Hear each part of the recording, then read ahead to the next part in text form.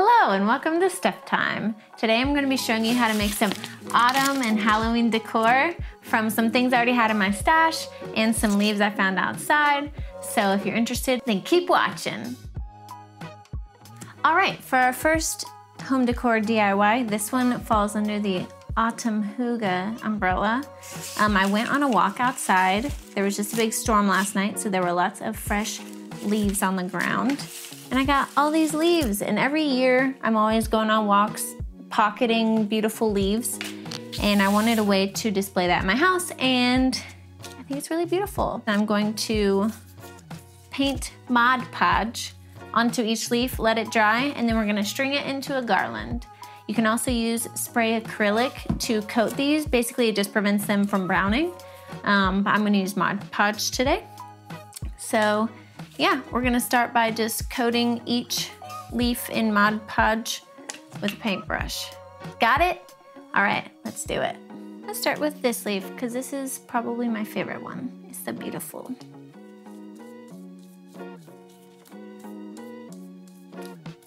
Just gonna coat it.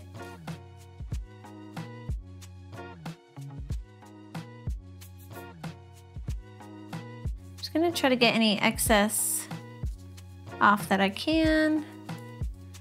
Then we're gonna turn it over and do it on the back side as well. This leaf is kind of fuzzy on the back. That's fun.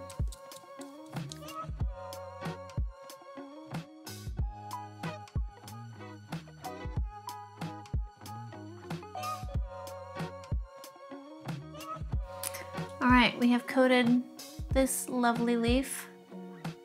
I'm gonna set it over here to dry with the nice part facing up. And we're gonna do that for all of these guys.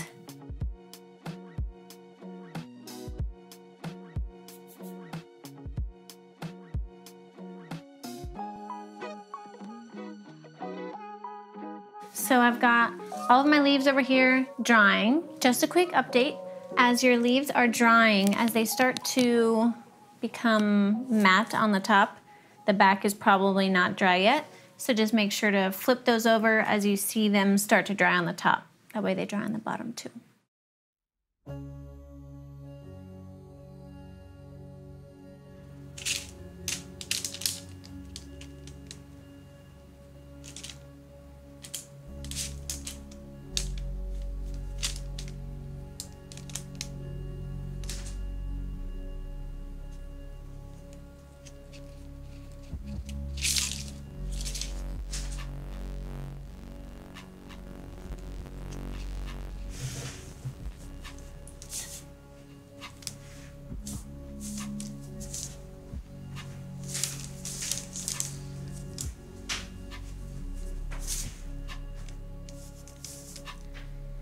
Hello, and welcome to the ASMR portion of the show. We are going to be assembling our leaves that we Mod Podged yesterday.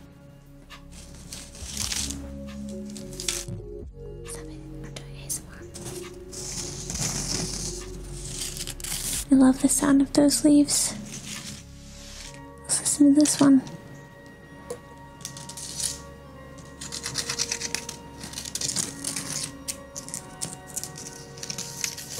I'm gonna go with the baker's twine. It's a little less in your face, you know?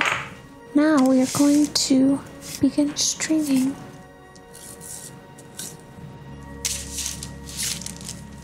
our leaves onto this. Thank you for your help, Penny. I'm using a pretty thick needle. It's a big eye. This project may require you to forcibly move your cat from the scene. Stop it.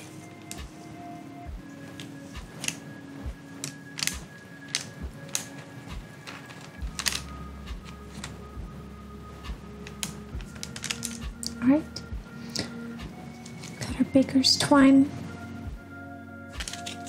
Going to go in and under like this through the leaf to string it on. Just be gentle, as the leaf can rip.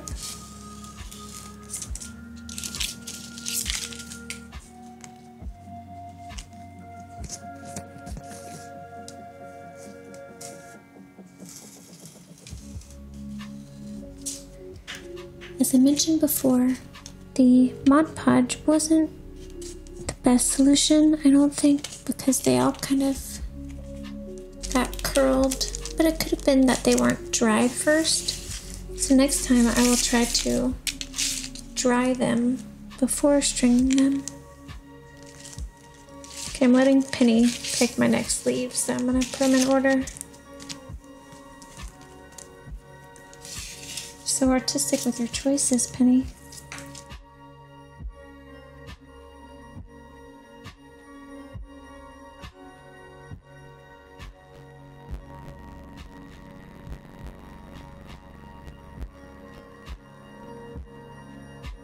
Alright, with that, you've completed your leaf garland. You just want to cut the string however long you want it, and then spread the leaves out evenly. So I'm going to show you guys what that looks like.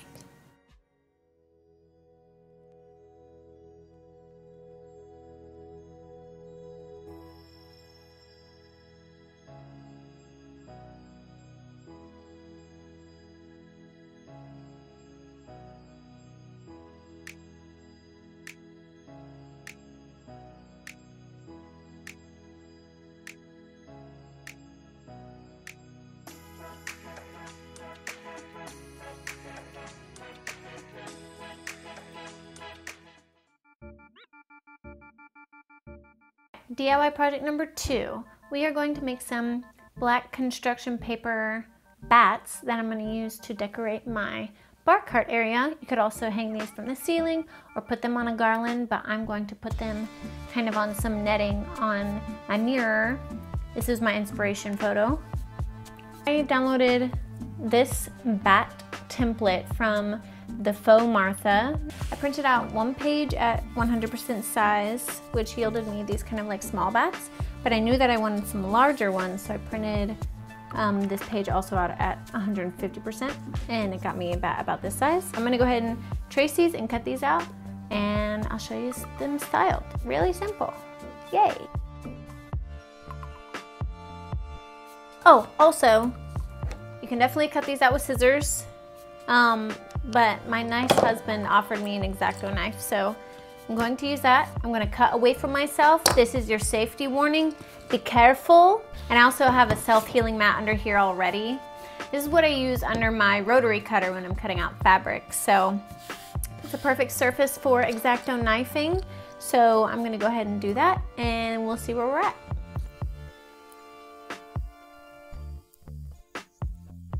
I have cut out all of my bats, and I'm going to style them above my bar cart.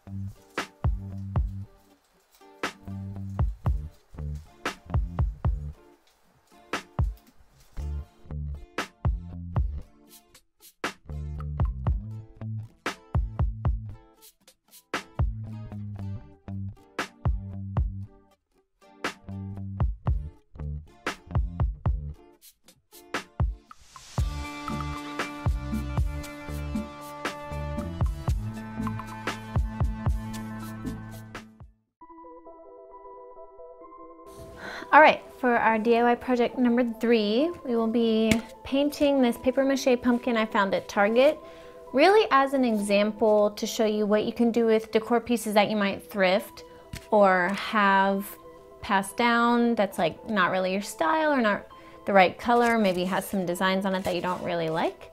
And we are using a trick that is really hot on TikTok and YouTube, where you take some acrylic paint and mix it with baking soda, and it kind of has a really nice terracotta finish.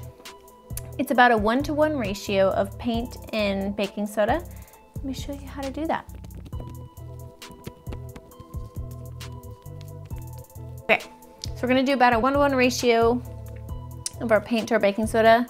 I'm not gonna measure this, so this is not a scientific measurement, but I would definitely say start gradually and then work your way up to a thicker consistency. It's starting to get to be a real nice consistency. And I'm probably gonna leave it here. I don't wanna get it so thick that it isn't easily paintable. So, with that being said, let's get to painting. I just kind of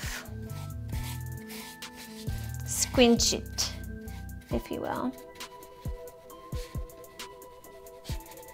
Probably not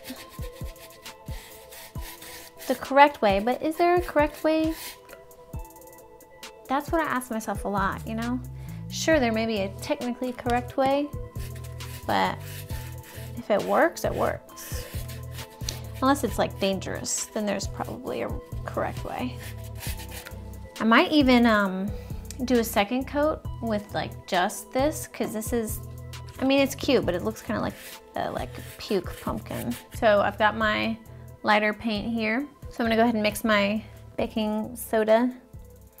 Baking soda, I got baking soda.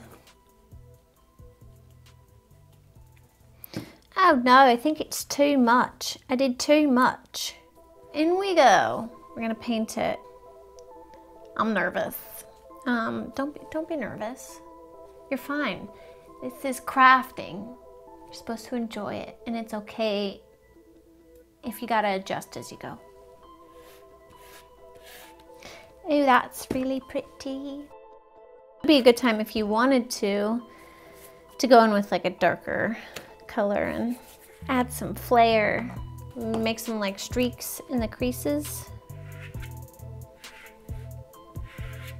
And I'm gonna go over it with my other brush. Okay, we're just improvising. I didn't plan on doing this, okay? But I'm just gonna like take that brush and then do those long sweeping motions. So that kind of blends in.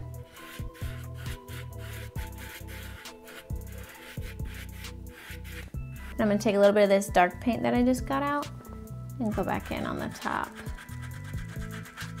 If you're watching this right now, comment below your favorite Halloween fall movie.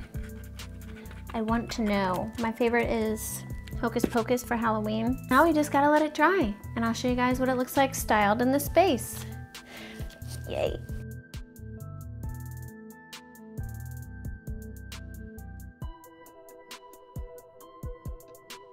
Alright guys, I hope that you enjoyed these fall decor items. I'm speaking softly because it's like 2 in the morning.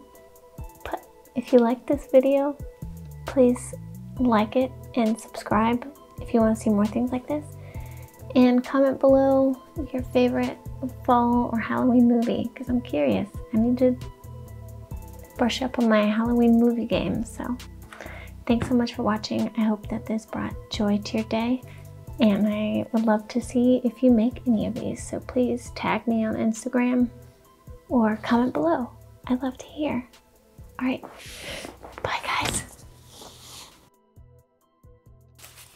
Thumbnail. Check it out. Let's make sure audio is recording. Okay, cool, it is. Whew.